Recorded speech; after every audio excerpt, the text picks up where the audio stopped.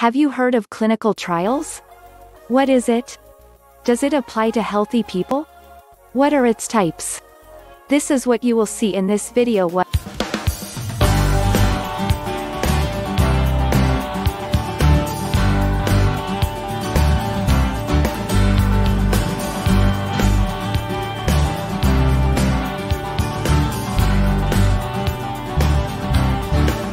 What's a healthy volunteer? Someone with no known significant health problems who participates in research to test a new drug, device, or intervention as a healthy volunteer, or clinical research volunteer. Research participants include healthy volunteers and patient volunteers. Healthy volunteers provide researchers with crucial data because their health information can be used as a comparison. In some studies, researchers need to compare healthy volunteers with people who have a specific disease or condition. Research with healthy volunteers is designed to develop new knowledge, not to provide direct benefit to study participants. Healthy volunteers have always played a vital role in medical research. When developing a new technique such as a blood test or imaging device, we need clinical research volunteers to help us define the limits of normal. These volunteers are recruited to serve as controls for patient groups. They are often matched to patients on such characteristics as age, gender, or family relationship. They are then given the same test, procedure, or drug the patient group receives.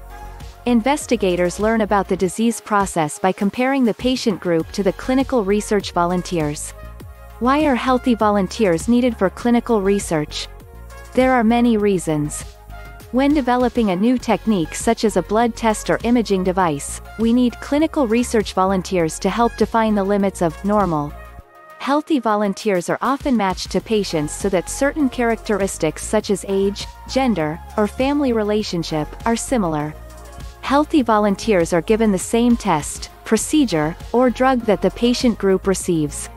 Investigators learn about the disease process by comparing the patient group to the clinical research volunteers. The types of clinical research. Different types of clinical research are used depending on what the researchers are studying. Below are descriptions of some different kinds of clinical research. Treatment research generally involves an intervention such as medication, psychotherapy, new devices, or new approaches to surgery or radiation therapy. Prevention research looks for better ways to prevent disorders from developing or returning. Different kinds of prevention research may study medicines, vitamins, vaccines, minerals, or lifestyle changes. Diagnostic research refers to the practice of looking for better ways to identify a particular disorder or condition. Screening research aims to find the best ways to detect certain disorders or health conditions. Quality of life research explores ways to improve comfort and the quality of life for individuals with a chronic illness. Genetic studies aim to improve the prediction of disorders by identifying and understanding how genes and illnesses may be related. Research in this area may explore ways in which a person's genes make him or her more or less likely to develop a disorder. This may lead to development of tailor-made treatments based on a patient's genetic makeup.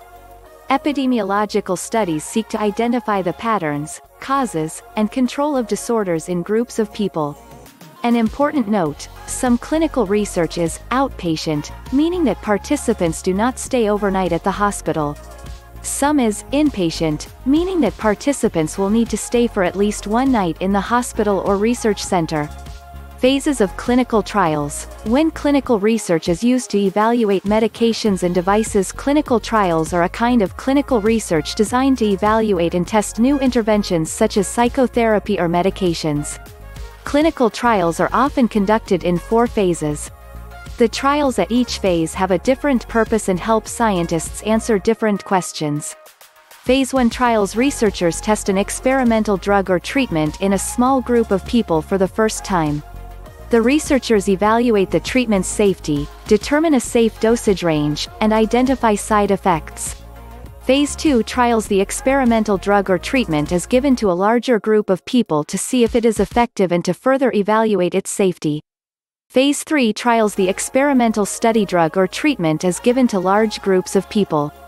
Researchers confirm its effectiveness, monitor side effects, compare it to commonly used treatments, and collect information that will allow the experimental drug or treatment to be used safely. Phase 4 trials post-marketing studies, which are conducted after a treatment is approved for use by the FDA, provide additional information including the treatment or drug's risks, benefits, and best use.